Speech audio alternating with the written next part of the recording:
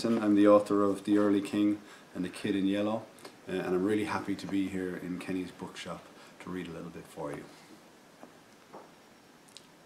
Rain is the constant moment. It perpetuates the city streets, the alleyways, the gutters, the canals, streaming down windows, the hiss of a few cars, the steam. Beads of rain like messages, like words from ghosts that we just couldn't understand. Sheets of rain, systems of rain.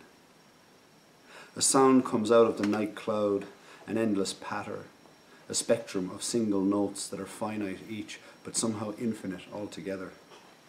Pattering, slapping, pounding, tapping, hissing, hammering, teeming, gushing, spitting, thrashing, thundering. In plastic skins, the people hold themselves tight. The dampness seeps into the bones of each citizen, into everything. The echo of water covers everything, lulls everything. Thinking people, like ye, had theories about why it rained for so long without ever stopping. Some said that all life came from water, and that a country that drenches itself in rain for hundreds of years is maybe trying to rebirth itself.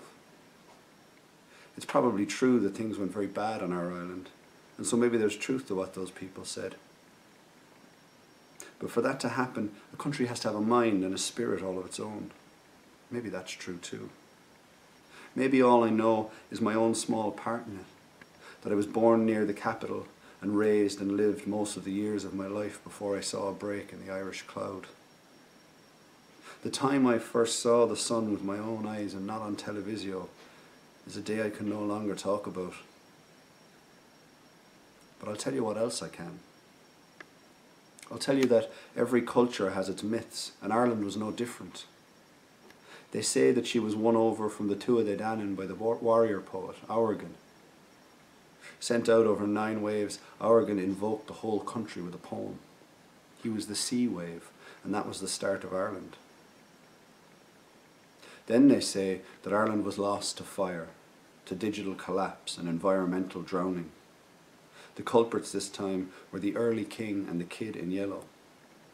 They say that the Kid stole the cure for the rain from the King, and that the King and his men pursued the Kid across a drenched land, plain and dale, river, lake, valley and mountain. The King was the strongest man in Ireland. The Kid was a hard fist of bright yellow. This is what they say. Well, they're not far wrong. You've heard different versions, of course, but I like this start the best.